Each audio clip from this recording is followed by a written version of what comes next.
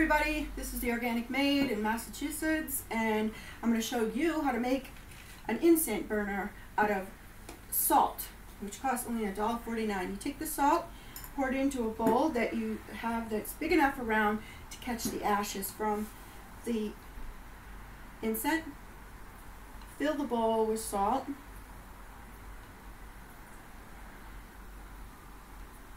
Like so. You can actually fill it all the way up. And then you stick your incense into the salt, which holds the incense straight up. Light your incense. Make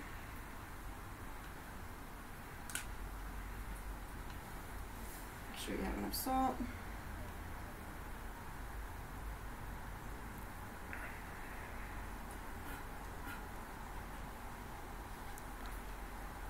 There you go.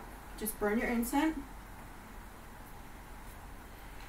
And then, if you're leaving and you need to put your incense out because you don't want to leave anything on in your house when you're not at home, anything on fire, like a candle or an incense, you just turn it around and snuff it out.